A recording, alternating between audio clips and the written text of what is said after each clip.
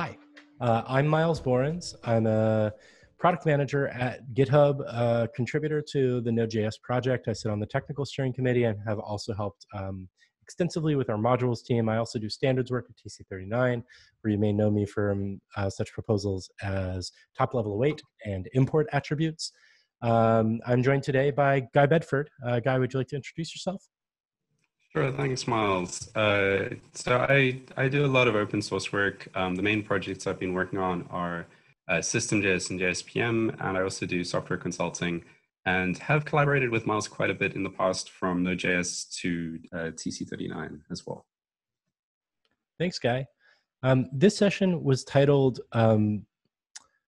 Developer Fanfiction Modules Edition, which was heavily inspired by this kind of tongue-in-cheek phrase that I use sometimes called developer fanfiction, which is where, like, either people are opening issues or they're kind of like writing speculative fiction about what the future looks like or what they think things will be. I mean, sometimes these are also just called feature requests. But Guy and I have been actively working quite a lot on the module system in JavaScript, both at like the standards at TC39 and making sure that like the like fundamental building blocks are there and work, but also in the platform, particularly of Node.js, to make sure that the actual implementation of this is something that people can use. And this ranges from everything from like just making sure that a file can actually load based on a specifier to examining different formats. And what we find ourselves rather often actually having to write developer fan fiction because we consistently run into problems that we can't solve the way that we expected them to. In particular, different runtimes have different requirements. The browser and Node have different security models and different fundamental infrastructures. And even newer runtimes like Deno have completely different requirements because, for example, they aren't bogged down by the legacy of Node, and they're able to do something like, let's examine URL-based loaders rather than relying on package managers. Guy, do you have any kind of insight into some of the places where you have found recently you're writing some developer fan fiction? Sure. I mean, I think when you're working in open source, half the joy of open source is that you get to write this fan fiction. So, that's where the excitement is and the interest is, because we all get to be a part of this. We all get to build these things. I mean, JavaScript is quite unique in that way. Many languages, they have a sort of a core team that decides what the experience of the language is, how it works in all these details.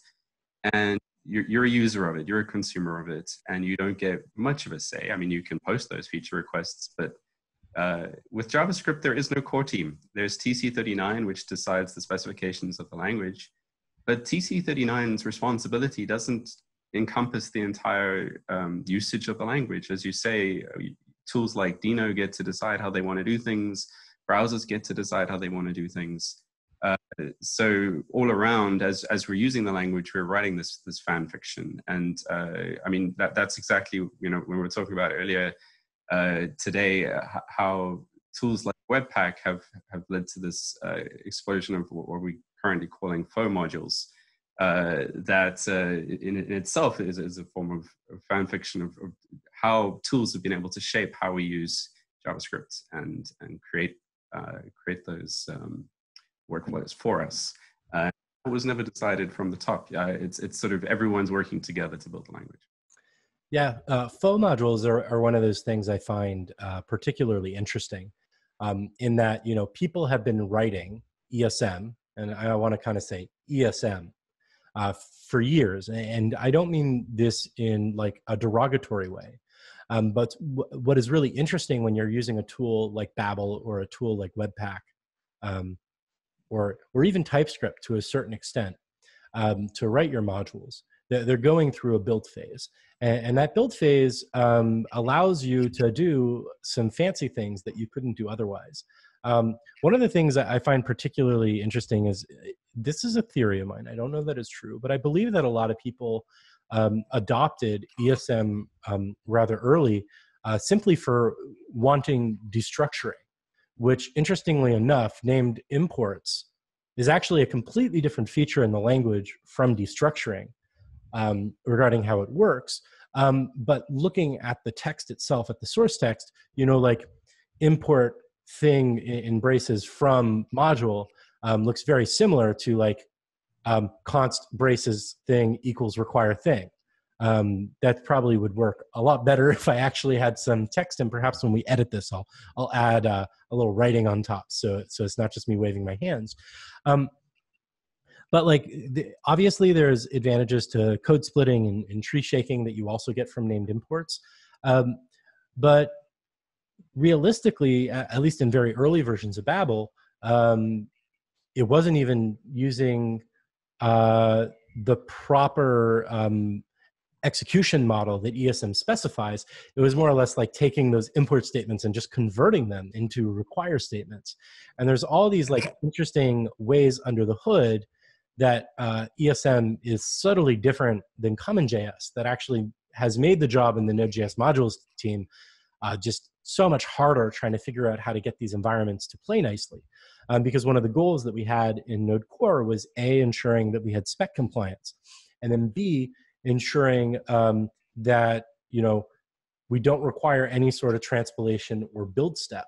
And so if you were using Babel, or if you're using Webpack, or if you're using TypeScript, you can do something like make a named import from a CommonJS module, because you have that whole pass where you're compiling, where you can kind of sort all this stuff out.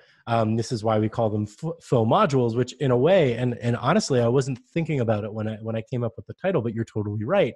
It's like a fun kind of like developer fan fiction from like 3 years ago, when people were trying to speculate, like, what does it look like to write modules in 3 years?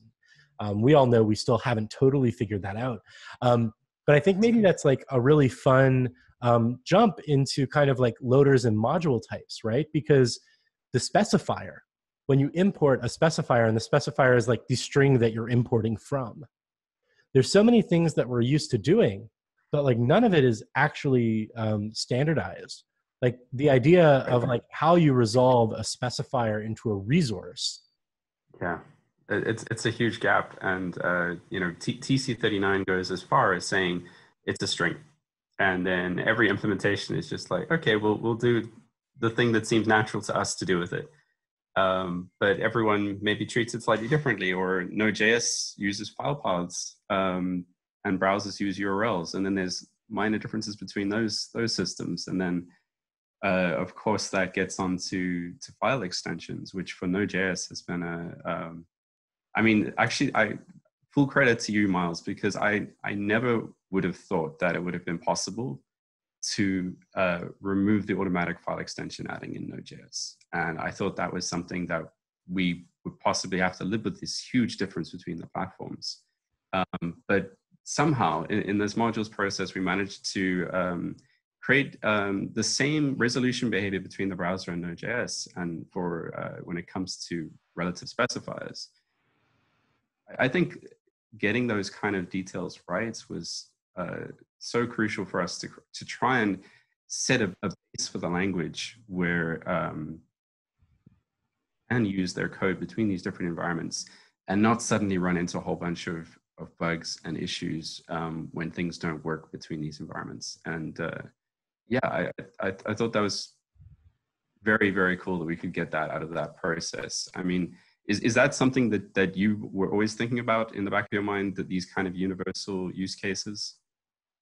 Yes and no. Universal modules, or as some people like to call it, isomorphic, but just the idea that you can share code between environments has always been like near and dear to my heart, as someone who like kind of grew up in the like paste some JavaScript in a browser and it works world. The specific like changes that we made to the node resolution algorithm, specifically that in Node's ESM implementation, if you import a module, you need to have its full file path. You can't, like, it will not automatically resolve the file extensions, and you can't import directories. That was actually inspired by Brad Farias, was the one who kind of talked me into that. And I would actually like to tip the hat to Deno on this a little bit too. Ryan Dahl and I had early conversations about this as we were designing this in Node, and Ryan pushed forward for not recreating the Node file extension resolution, and it was actually one of like his core points in that like JSConf.eu talk that Yeah. and I would argue that Deno in doing this helped pave the path in that like I mean, back to this kind of fan fiction thing, not to drive the point home a little too hard, but like there was a lot of conversation that we had about like how would developers respond to this? Like we have this speculative future where we're removing this feature, and there were members of the team who very much love that feature, still love that feature, Right. and think that it's a shame that we lost it. And I think people come to me and they're like, Myles, what do you think of Deno? You must hate it. And I'm like, no, I love JavaScript. Like the more places to run it, the merrier. The more environments that we have that share similar kind of ethos to Node in being like server-side runtime as opposed to a browser first, gives us more opportunity to think about like standardization and correlation across runtimes. I love the fact that Deno helped pave the path here. And I think that there's a number of different examples where like having another runtime like Deno, and again, one that isn't tied to the same degree of legacy, actually allows us to move forward faster. The fact that Deno shipped this and that people were not like up in arms was actually something we could point to as a reason to do it in Node. And not just that, it's like, hey, well, like the browser's not going to do this. And Deno is not doing this. I really think that we shouldn't, and we were able to get it through. One of the other ones that's really interesting, and you started talking about it briefly, was just kind of the inconsistencies between these environments. So like Node for a long time has had this thing called bare imports, and that's where the specifier is neither a URL nor a relative path or an absolute path. It is just a string. And Node has a whole algorithm using package.json in the Node modules folder to determine how you turn that specifier into a path on disk that you can load. And a future I would love to see would be one where you can npm install something on your system. And can you hear those sirens right now? Yes, okay. Yeah, welcome to New York City, USA, home of the sirens. It was nice and dramatic as you were getting to your point there. I mean, I thought it worked pretty well. Well, I mean, this is what happens when you do it live. But so the point that I was getting at was, browsers don't have any concept of bare specifiers at all. And this has been a challenge. Like if you npm install some module and then you try to import it with the browser, it's just like not going to work.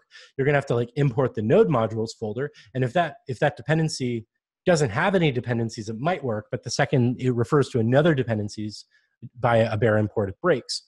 And so there's this technology that is in the process of being standardized called import maps.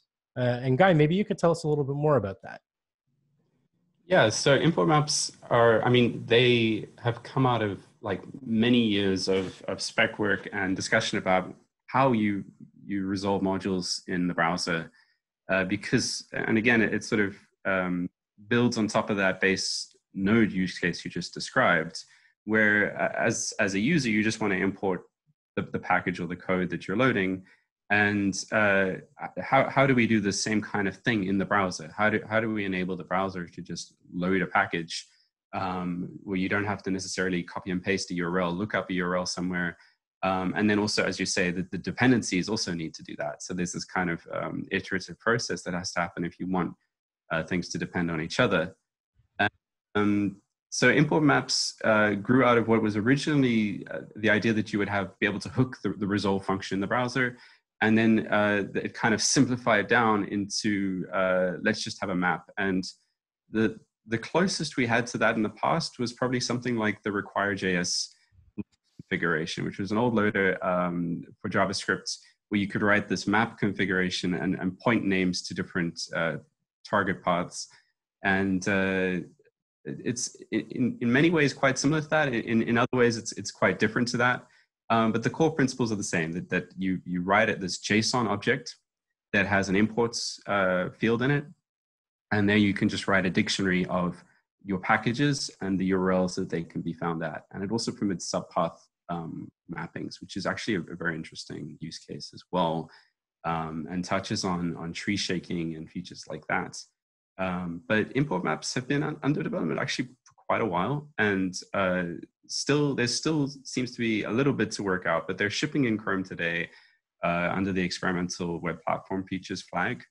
And I think there's been a lot of wider platform interest in it as well, with projects like Dino also adopting import maps as the way that they want to use their specifiers. So just to touch on it briefly, both Dino and Node.js now use URLs in their module systems, like the browser. And so import maps naturally will have the same semantics when applied in all these environments, which I think is very cool.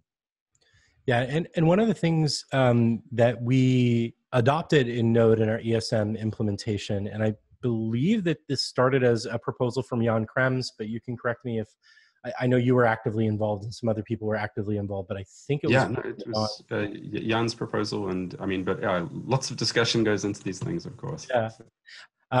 So it's called package exports, and it's a new field in the package JSON called exports, where you can define the external interface for your package. So, you're probably used to putting in a main or a browser field when you're writing a package that's going to be consumed. The algorithm that Node has when you import Lodash is it goes into the Node module folder, it looks for a folder with the name of the specifier, it looks for its package JSON, and then it looks for main. This is something that's actually specified in our documentation. You could look it up and look up how the resolution algorithm works. It's fun for me, maybe not for you. I don't know. I like reading smart text sometimes. So package exports, without them, you can kind of deeply traverse into a module and grab any file from anywhere in the module. With package exports, you're able to define that interface. So you can say, /deep module and have a path to it. And when someone imports your module /deep module, it will resolve into that. Part of the reason why this is so powerful, beyond just the fact that it's cool to kind of have this public-private interface for your package, which is a great programming tool, is that it makes every single specifier within a module, assuming that you're writing it this way, absolutely static.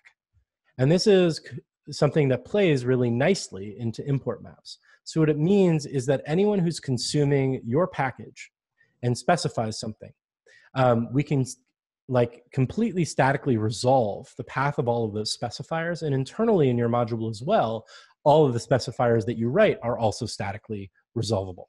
Now this is making the assumption, of course, that you're writing a tree that is all ESM or written in a subset of common JS. This is something you probably can lint for, and it's a way in which NPM or other package managers can likely give extra signal that packages are written this way.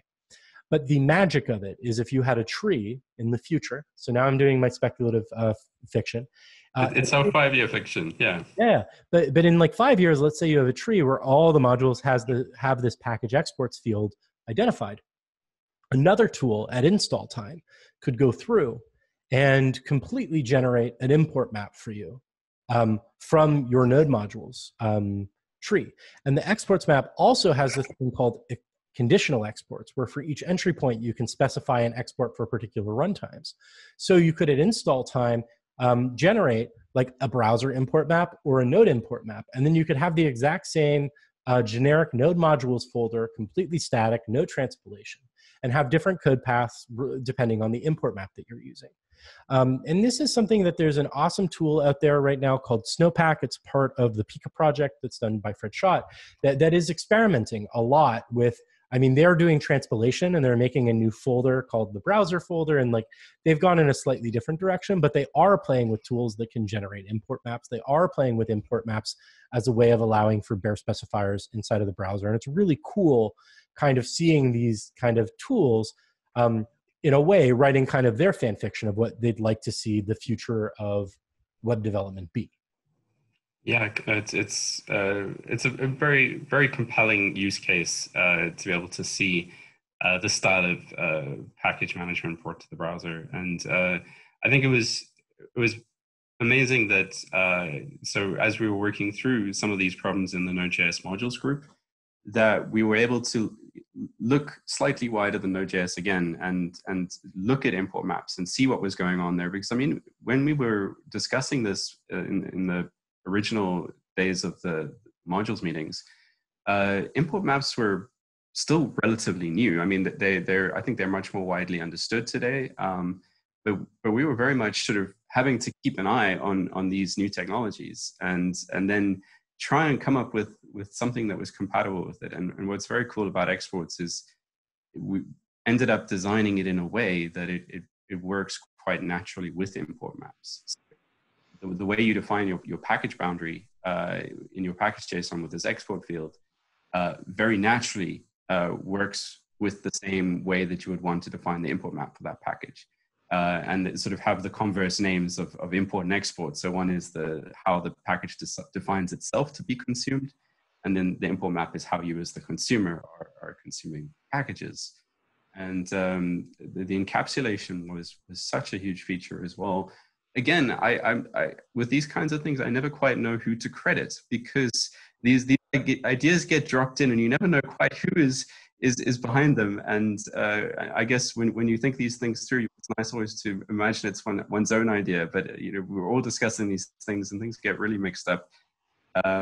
As far as I'm aware, it was Rob Palmer was the original proposer of the exports encapsulation in the Really? exports field. Yeah, and that they'd been using something similar at Bloomberg, and so that they valued encapsulation and valued it in their internal workflows. I mean, certainly correct me if I'm wrong, but this is as much as I've been able to glean from the process. So, and that encapsulation is huge, because normally when you publish a package to NPM, you change one internal module. Maybe you didn't realize it, but a user was importing that module and relying on its interface. So it really makes that package boundary very well defined. And also that enables optimizations, which is cool, because now you could optimize that package and you can load fewer files. You could be removing all the exports and doing tree shaking like optimizations to the package while in the exports field. And that's something that I've been exploring recently with the latest release of JSPM, is how we can optimize this exports field. And what it does at the moment is it actually automatically treats all of the definitions in the exports field as the entry points of the package in a roll-up code splitting build. So it does a code splitting build, and then you get the chunking and the code sharing and the minimum number of modules, but it does it as part of your actual package management process. So it sort of almost becomes an implicit build process. It's no longer something you have to define the configuration for the build yourself. You don't have to go into Rollup or Webpack and say, I'm building these files. Mm-hmm. It can automatically try and optimize those individual packages for you, which is, I think, another step as we try and get these individual package import maps running in the browser. Very cool. It's like smart bundles.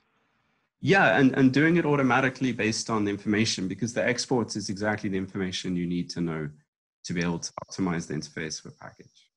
So I think there's lots of interesting tooling that can build on top of that field, and this is, yeah, I think a great success of that process, that field, because I never would have imagined that it would have been possible to ship it, or I never would have imagined proposing it personally. So it's very, very nice to see that out of this process these things could emerge.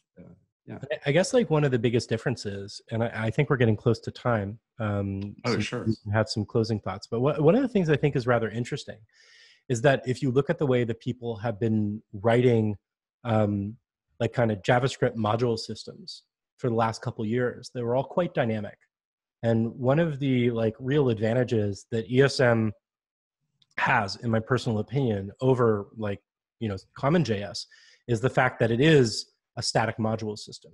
It has these phases. You can do this kind of like introspection and smart things with it because of its static nature. And I feel like these various technologies that we've been talking about have been kind of like leaning in to the fact that it's static. We're talking about all the various like static, like kind of like metadata to a certain extent, but you know, like unlike Node, unlike Browserify, unlike Babel, which had all these kind of dynamic build steps, which if you need a bundler, like at the point, I gave a talk last year, and I talked about like nihilistic transpilation. And it's kind of like this idea that like once you have to have a transpilation step, it's already dynamic. So you may as well just keep strapping things onto it.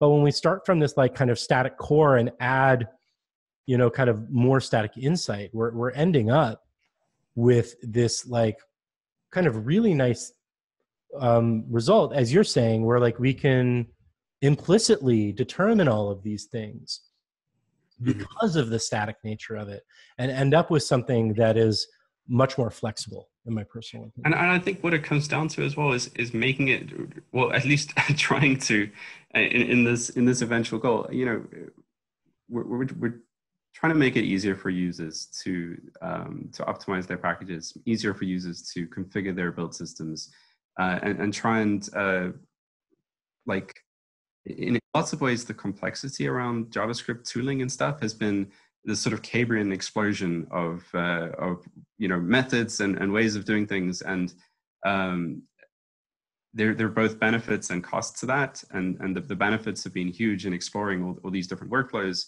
But maybe now we're moving into a phase where there's a little bit more consolidation between tools. I mean, we've been having discussions with Tobias on Webpack, and we've been having discussions with Rollup, and we've kind of been bridging a little bit more between tools and trying to build conventions that can allow things to be a little bit more implicit and put less overhead on the user to get every exact configuration right. And I think that's the hope with some of this. It's still a lot of work to go, certainly.